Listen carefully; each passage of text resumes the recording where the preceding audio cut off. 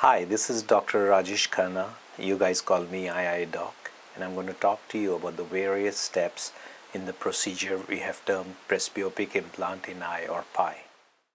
So this is the first step, making a wound to enter into the eye. So this has to be constructed very carefully so our instruments can go in, but at the end there should be no leak, that is, fluid should not leak out, or nor should bugs go in. So this one we just made a paracentesis, and we will make one more paracentesis. The difference between the main wound and paracentesis is main wound is 2.2 millimeter. Now we are going to put the specially crafted drops. These are the magic drops which numb the eye from inside and made up of phenylephrine and xylocaine, lidocaine, preservative free.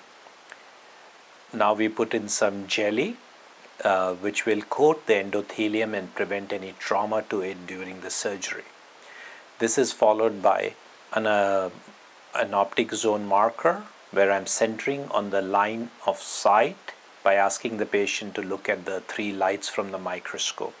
This is going to play a very important role for 2 reasons. One is in the capsular axis, which we are going to begin now, and then towards the end when we are centering the lens exactly towards the line of sight.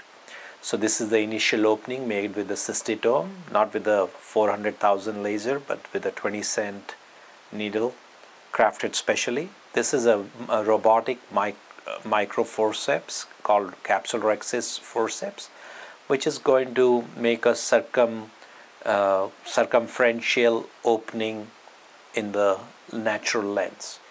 This again, as you see, is a piece of art, and the size has to be very well controlled, and for which we had used the OC marker, which was around 5.7 millimeter. So we keep within it and get a very good rhexis. And then we remove the capsule, anterior capsule. Even if we don't remove it, comes out when the jelly comes out and when we go in and remove the lens fibers. Till now the light patient can see, and I keep it very low lights not to bother them. Now we use BSS fluid waves to separate the natural lens capsule from the cortical material. And this is a very important point. What we are doing is rotating the lens from the capsular bag and separating it. A lot of people call presbyopic implant in eye as lens exchange. This point shows it's not true. We are separating the covering of the entire lens from its contents, and we are only going to remove the contents, not the entire lens. This is the phaco machine, which uses sound waves. That's it, sound waves to dissolve the natural lens, and aspiration to suck it out. That's why we are able to do it all through a small wound, less than an inch.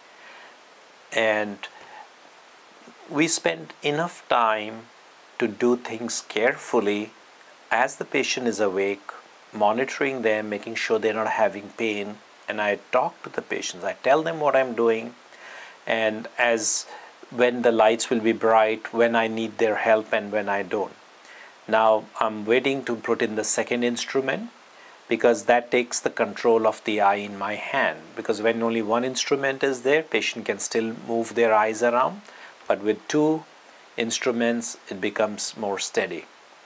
And I'm removing the central core of the nucleus of the lens first. This is the hardest part, like the most firm, and so it's better to remove it centrally and go deep, so to keep away from the cornea and away from the lens capsule. Now we bring in the second instrument, and this is a variation, because believe it or not, sometimes we have to adjust according to the instruments available. And this time I remember one of the sterilizers broke down, and so our regular Nagahara chopper or Cybele choppers were not available. So we started with the sweeper. That instrument, believe it or not, we just call it sweeper, to move the lens around and provide stability. But then, hey, we discovered that it's ready, and this is the Cybele chopper. So very carefully we are putting it through the anterior cortical layers and the lens, and the right hand, which has the phaco, provides the vacuum to stabilize the lens, and left hand goes from periphery to center and splits the lens. Now that we have split the lens into pieces, just like pizza pie, the more pieces you split, the easier, the smaller they are to grasp and take them out. The less energy we put into the eye, the more comfortable it is for the patient and for the eye. That translates to quicker healing. So, but we have to all times be careful not to injure the posterior capsule. That means the capsule behind the natural lens.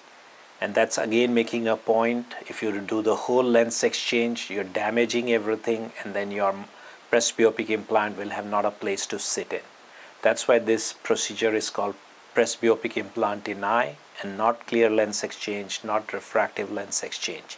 We are not exchanging the entire lens, just eliminating the contents. So, and we have different settings. Now we've gone on epinucleus setting, which removes the thinner epinucleus. Now some fibers are left, and we feel it's safer to remove this with just cortical aspiration, where there's no phaco involved. The reason we don't want phaco, because it can hit the posterior capsule. I like to hydrate the paracentesis wounds at this time, so to keep the chamber well formed. And now we are going to go with the special instrument I use. It's called a transformer, because it can transform from one-handed, like we are beginning now, and also go to two-handed. An air bubble sneaked in, but we've got rid of it. Now we've converted it to two-handed to remove the air bubble and allow us to reach places which one-handed can't. So previously I had started like 2 decades ago with one-handed, then switched to only two-handed, and each one had its own benefits and advantages.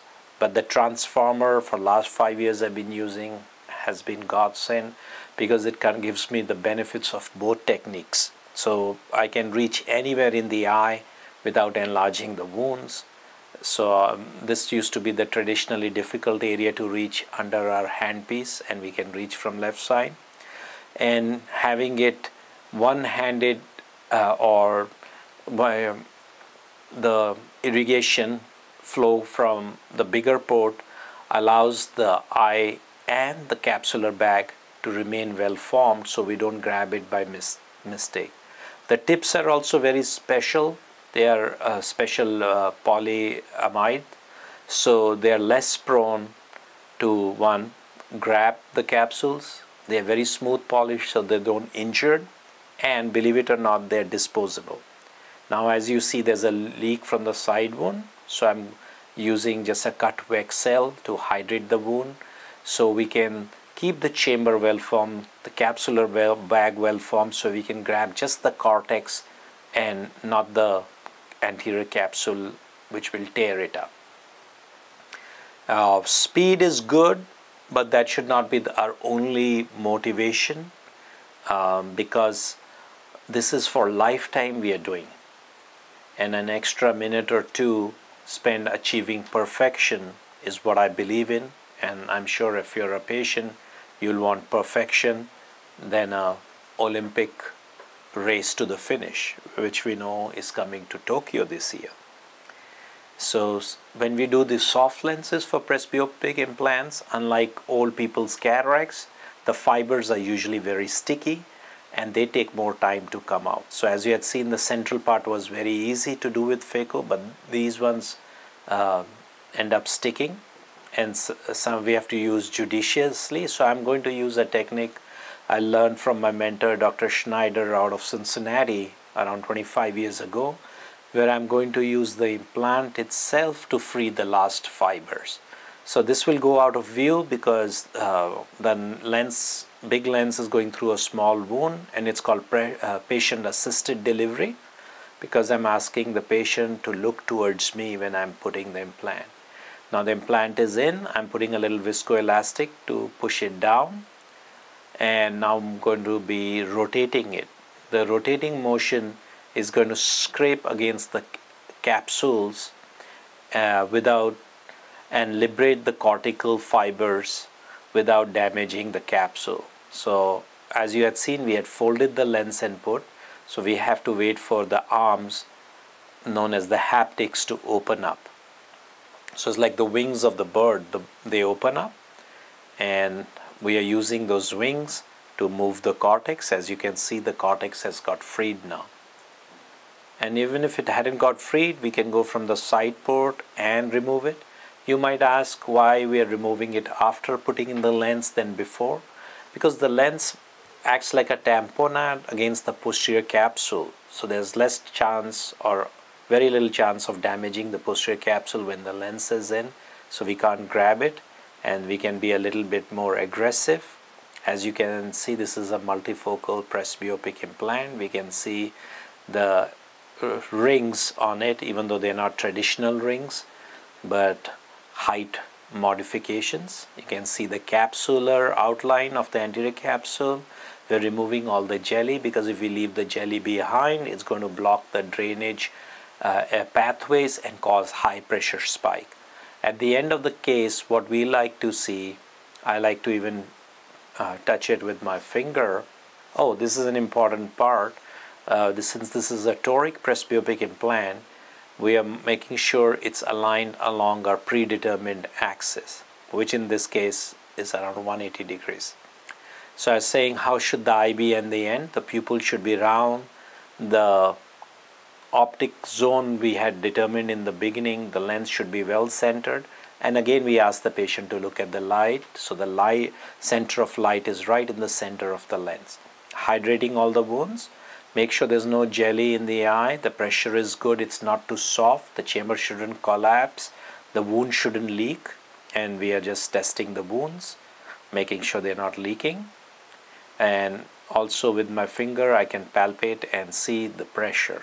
Because, 25, 27 years ago when we started, that's how we learned. We didn't have all the sophisticated instruments, but that has come to play an advantage today. So we like to leave the pressure around 20, 25 or 15, somewhere in there. We don't want the pressure too low, because then wound will allow fluid from outside to go in. In the end, we put in intracameral antibiotics. That was what you saw just go in. And now the procedure is over and we're all done.